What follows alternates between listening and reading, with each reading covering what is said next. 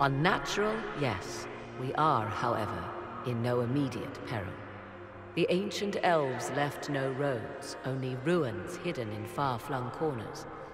This is how they traveled between them. As you can see, most of the mirrors are dark, broken, corrupted, or unusable. As for the rest, a few can be opened from this side, but only a few. How did you find out about this place? My travels have led me to many strange destinations, Inquisitor. Once, they led me here. It offered sanctuary. Sanctuary? Not all the mirrors lead back to our world. The ancients were nothing if not resourceful. If they don't lead back to our world, then... Places between, like this one. I can describe it no better. For a time, I was safe from those who hunted me, but only for a time. One cannot remain in between forever. What do you mean, a few can be opened from this side? Some of the Illuvians have been left unlocked, like doors accidentally left ajar. All others are closed. They can be opened only from beyond. Opened how? With a key. I suppose you have such a key?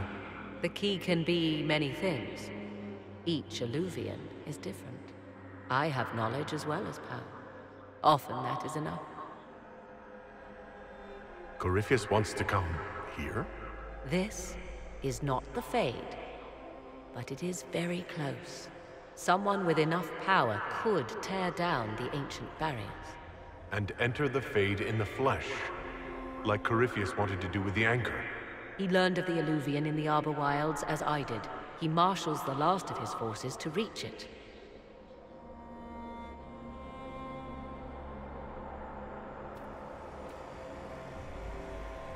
You have made Corypheus desperate, Inquisitor. We must work together to stop him, and soon.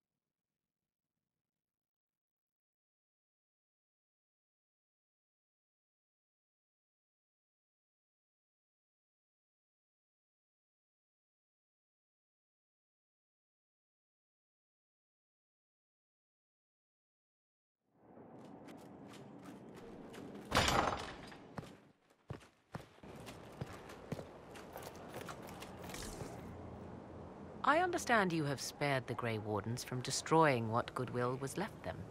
'Tis good of you, considering the weakness Corypheus exploited is their own doing.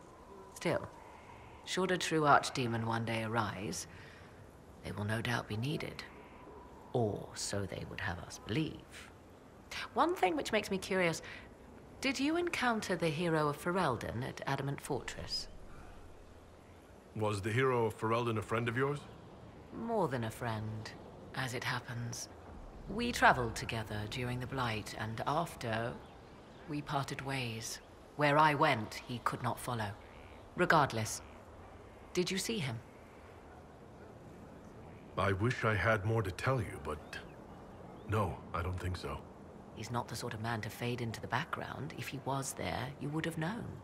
When the champion of Kirkwall mentioned a Grey Warden ally, I assumed that ally would be he. It was, after all, just the sort of thing in which he would involve himself. But that rather begs the question, if the